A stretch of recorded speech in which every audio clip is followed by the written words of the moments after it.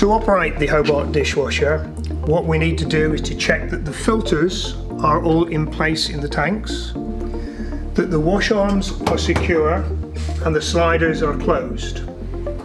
The curtains are in the positions that they should be in.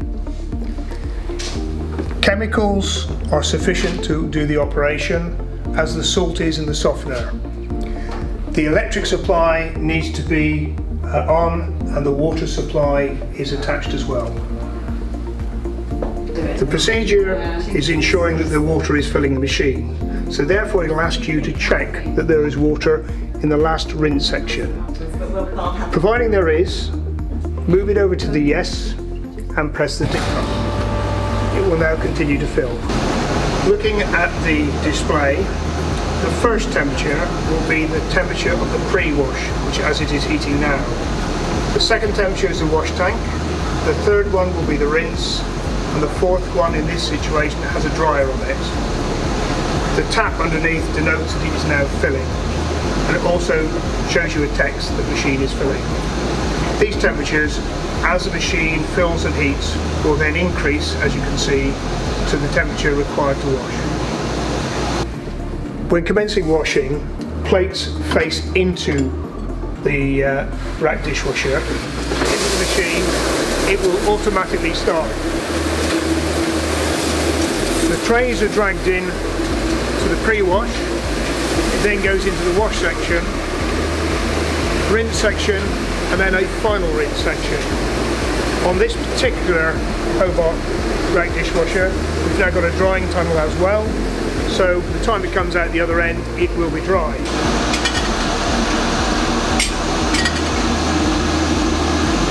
On operating the machine, and you have a short period of time where you would like to refresh the water, on the Hobart rack machine it is possible to just change the water in the pre-wash section.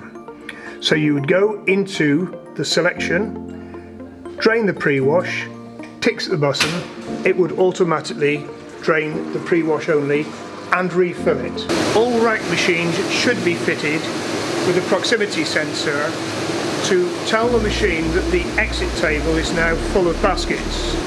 It avoids the machine continually pushing if the baskets are full to the end.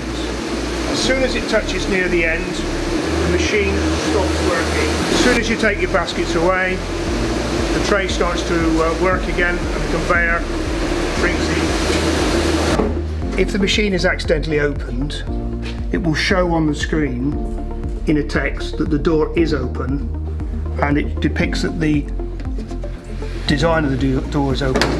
Please close before it will continue to fill. When we're finishing the use of the machine, we need to drain it down. So we go onto the operator's button, complete drain, press the button, it will now drain the machine.